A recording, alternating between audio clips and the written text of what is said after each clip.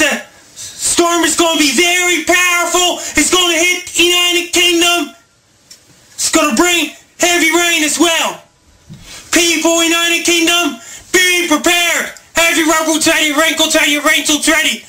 When you go for a walk, don't walk too far, because it's going to be a lot of rain and very strong winds. And don't open up your umbrella, or your umbrella can get broken.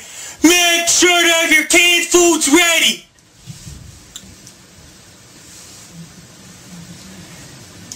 Buy cases of Pepsi, buy cases of Coke, and order your food at your local restaurant.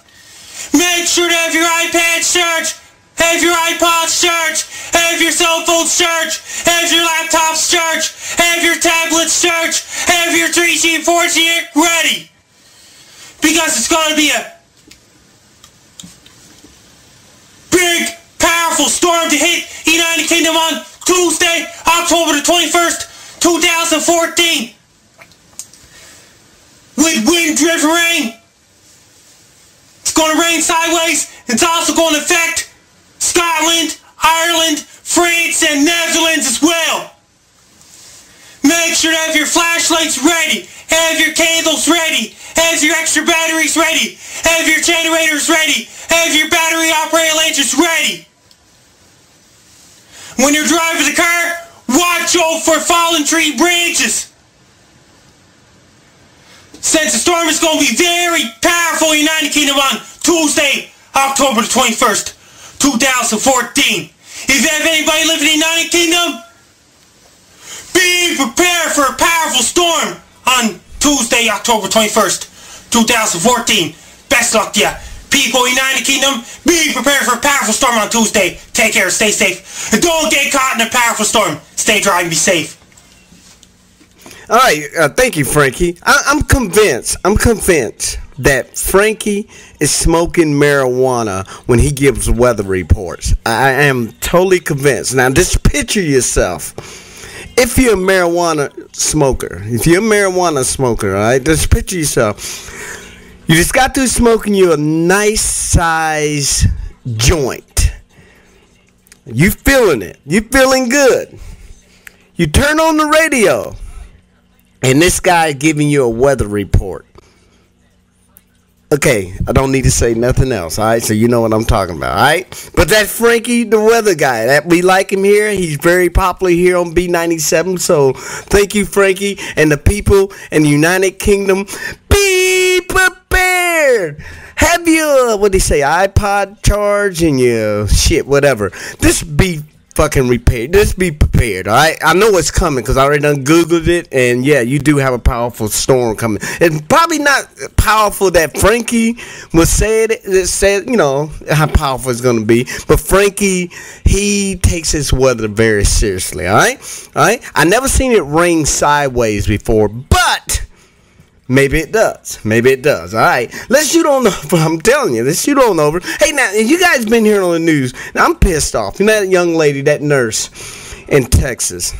Now, I don't know if they trying to throw her under the bus about the Ebola thing. She was a nurse, and she took care of the guy that just passed away of the Ebola. And now they just throwing her under the bus, talking about she should have been well more protected and all this stuff. I don't know. So that's why I got my man Kevin from Craft Nation here today. And he's pissed off. I'm pissed off. I've been hearing this stuff on the news and stuff. Let me just stop.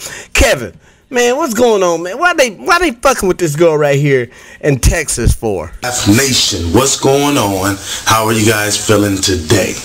Hope you're doing well. Trying to stay positive, you know, letting the mind think positive so the positive chemicals can surround your brain and the negative stuff can be out your way, because we live in a world where it's full of negativity. I want to take this time to make a special video to, Nina Pham, the woman who caught the Ebola from that guy that came from Liberia. I'm bad with names, I'm sorry, but I know her name is like Nina Pham. She's down in Texas. She's a nurse. She was working and operating, you know, treating this guy who came in. I think his name is Mike, but anyways, he passed away. He had Ebola.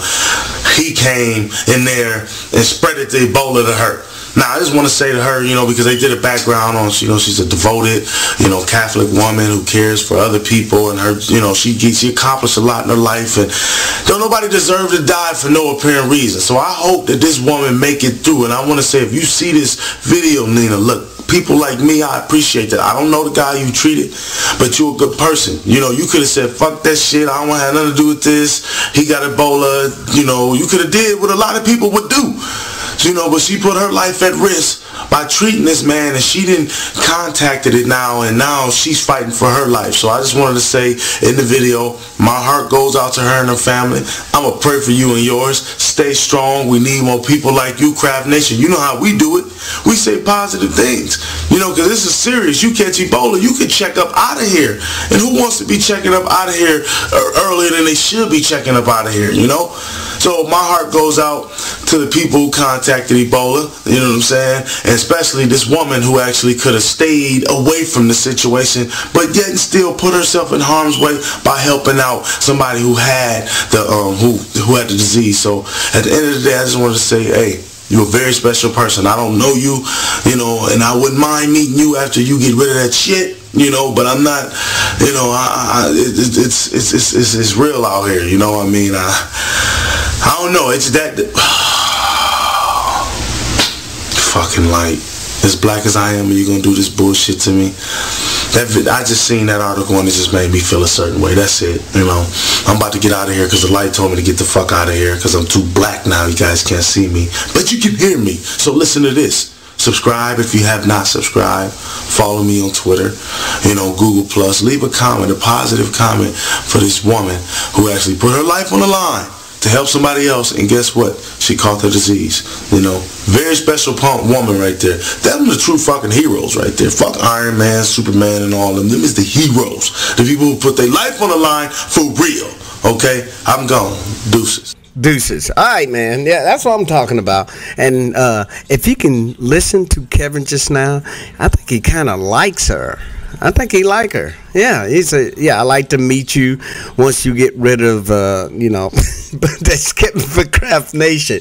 That's Kevin from Craft Nation. All right, guys, you know I was telling you about a little earlier. Now, that, you know, you white people have your soap operas, you know, like As the World Turned, One Life to Live, All My Children. Is that still on, All My Children? Bold and the Beautiful, and hell, I don't know. I don't watch none of them. But African Americans, we have our own soap opera now, which is the Love and Hip Hop franchise. Okay, you have Love and Hip Hop in Atlanta, Love and Hip Hop in LA, and now we got Love and Hip Hop Hollywood. Okay, for the last 4 weeks, we've been following this young lady who sends me her gossip, her 2 cents on what's going on. And what she does, she said, I like to send you things, what's going on in each episode, if I can keep your listeners up on how the storyline is going and stuff, and be prepared of the next episode. So, you know, Love and Hip Hop episode 1, season 1, episode 5 is coming up. So she's going to remind us what went on in episode 4. Okay, what went on in episode 4. So let's swing on over. Shalia, tell us, anybody missed episode 4 of Love and Hip Hop Hollywood, what did they miss? We're going to have some fun tonight. Y'all ready? Let's do this. So, Little Fizz and Mariana and Soulja Boy are playing basketball, fellowshipping. And Mariana's like, we got babies, we got tours. I said, I know y'all got babies. The jury is still out on the tour, though. Soulja Boy is telling them that Nia wants to move in and he wants to take a step, but of course he's scared. Mariana's talking about his situation with his mama in April. Little Fizz, of course, with Amanda, and he wants to move forward with her. All this talk, babies and houses and moving in and girlfriends, but nobody's talking about marriage. Like, nothing about, I'm about to go see this jeweler, buy my girl the fattest rock out there. The way young men lock women down nowadays is a tattoo on the neck, a baby. If they want to play house, you go in and play house. I'm gonna let them be great with that. Y'all didn't tell me Nikki Baby's mama was Morticia Addams from the Addams Family. Where did she get that edge Etchup. Etchup is looking better than Omarion's because he still got that patch missing on the side of his face. Talks of Molly Mall come up, and of course you cannot mention Molly Mall without mentioning Masika. Nikki is telling her mom that this is the jump off that he's been seen with, pictures, Instagram. Her mom is like, unbelievable. You know, you're a diamond and he basically left you for a cubic zirconium. That's what he did. So he finally got Young Berg to take her out in public. They go on their little date, come back to Hazel's spot because Sierra doesn't live there anymore. He's like, so you gonna show me around or is this like a drop off? Hey gay, you gonna bust it wide open for a goon or do I gotta call one of my other homegirls? Because you know I will. Berg is trying to get her turned up and drunk because he already know what he came to do. Hazel E trying to tell him about Sierra. He over there fake listening like, take one more ship. I'm listening to you. Take one more ship. So the morning after, whatever he did to her, it got her deep in her feelings. Hazel tries to come down and cuddle with Berg. He got up with the quickness. He was like, I don't do all that cuddle, cuddy buddy, cuddle stuff. Hazel E hits Berg with the 8 years of side chick story. Berg, baby, like, you know I love you. I thought we were really gonna like be something. But after the night that we had last night, you can't really sit here and tell me that you don't really want me. I mess with you the long way. The other girls, they want you for your money. And I'm here, you know, I love you, Christian. B-E-R-G, hold it down. Lil Fizz and Amanda go on a nice romantic date, coasting in their little canoe boat thing in that nasty Long Beach water. Okay, I'm jealous. I didn't get to go on the boat in the nice little Long Beach water. This dude took me to the community pool knowing that all the little kids be peeing up in there. What were we talking about? I don't know how we... Amanda's just looking out towards the sea. All of a sudden, the bitch just grabs her face and kisses her like...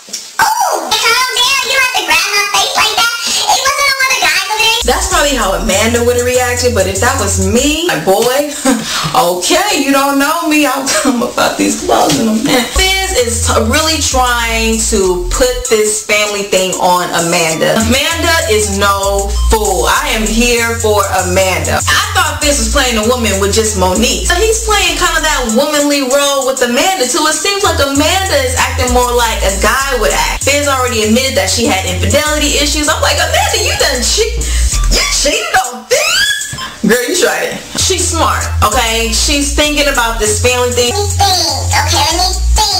Crazy baby mama, baby, I gotta be his mama. I got all dudes from around the way still trying to holler at me. Whew, jeez, it's pressure, it's pressure. Morgan and Sierra make up. Morgan invited Masika over. When Masika comes, of course, you have to mention Nikki Baby and Molly Mall. They talk about the rumors that are going on. Masika, she's not threatened by Nikki. Blah, blah, blah, blah, blah, blah, blah. Marion and his mother are having a mother-son moment at this healthy spot, drinking wheatgrass. Miss Leslie is drinking it, but she like, if I gotta drink this nasty wheatgrass stuff, that's what I'll do. But I need you to continue to have this money flowing to me, okay? Now pass me another shot of that wheatgrass. We get to this setup of a scene with Young Berg and his Ariana Grande looking date at the ASCAP Awards. I don't know how, but Hazel E was somehow invited and she just strolled herself on through there. That's how you know it's just a setup. Like, Hazel E, what are you doing at the ASCAP Awards? And of course, she sees Young Berg with the young Ariana Grande. They probably found her on a random casting call. Young Berg probably don't know her from a can of paint. She didn't know that she was gonna get slapped up in the face with some juice and stuff. Mona just probably told her, listen, she's crazy. She's in love with this little munchkin. She might try something. If you get something splashed on you, I will give you a bonus, okay? So Berg all looking like, I'm like, Berg, if you don't stop it with the extras, now you know she was coming through there. She splashes the drink and then walks out. Bada bing, bada boom. It's April's baby shower, yay! She looks so beautiful. April is just a very, very beautiful woman. From what I can see of the party and the extras that they hired to be there, it looked great. I'm mad they didn't invite me. I only live right down the street. But anyway, in walks Miss Leslie. You can just sense the depression and trouble just all up over. Are you ready for this? Because having a baby is a lot of work. Oh, yes, I'm most certainly ready. I've been waiting on this my entire life, and me and Amari, we're gonna be great parents. We really ain't got no choice. Now, you know what I'm saying? We really ain't got no choice. I don't think you're ready to be a mother. You know what? I done had about enough of your hold on. Mama Leslie strikes again. You better get her, Amari, before I do. I felt really bad for April. The fact that she had to get up and walk away, and Amarion was just like, go, just bye, get out of here. Amari, you need to cut your mama off. Enough is enough. If you want April and you want